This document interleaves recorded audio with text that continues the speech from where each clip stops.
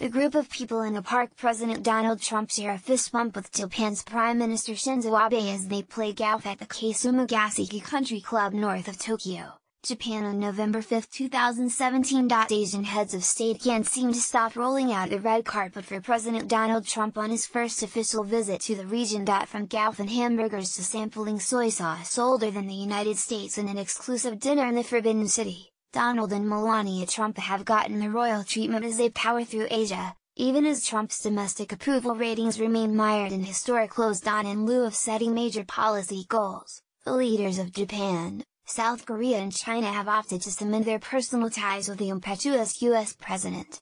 Their hospitality one-upmanship has featured as much pomp and circumstance as possible for visits that have lasted no longer than 72 hours. Here's a look at how the first couple are being wooed on their Indo-Pacific trip. Japan sets the bar high for wooing Trump. Trump arrived channeling Top Gun. He wore a flight jacket and greeted American service members at the hangar on the Yokoden Air Base. Prime Minister Shinzo Abe welcomed him to the Kasumigaseki Country Club, where they joined professional golfer Hideki Matsuyama for a round on the green and pounded fist bumps. Abe reportedly took a no-holds-barred approach to flattery on the course.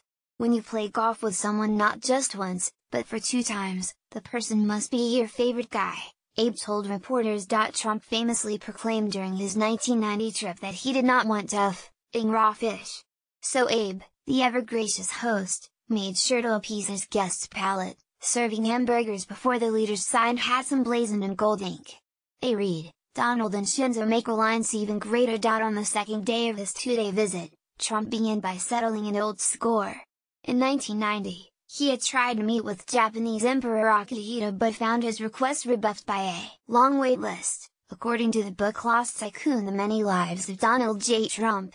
This time, the emperor not only met the Trumps, but personally escorted them around the imperial palace. Trump then joined Abe for an ostentatious underguard show before a working lunch that culminated in the now viral koi feeding party. Closing out the trip was a state dinner attended by internet sensation Pico Taro, of Pineapple Pin fame. The one-on-one attention Abe showered on Trump was notable even by the standards of presidential visits.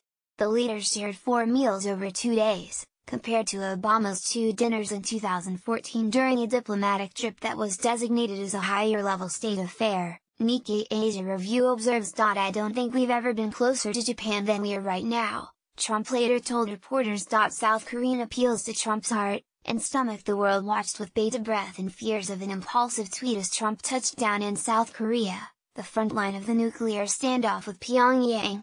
Trump is the first president to make a high-level state visit to South Korea in more than 3 decades, according to the State Department. He was welcomed with flag-waving children, a military marching band and an honor guard 300 strong. He also shared a cringe-worthy awkward kiss with Melania on the tarmac. Not to be outdone by Abe, South Korean President Moon Jae-in layered on the effusive praise, telling Trump he was making great progress on making America great again. There's a special bond forged between President Trump and myself which I find very meaningful and damn grateful to be part of, Moon said. In case flattery faltered, Moon had gastronomic delights up his sleeve.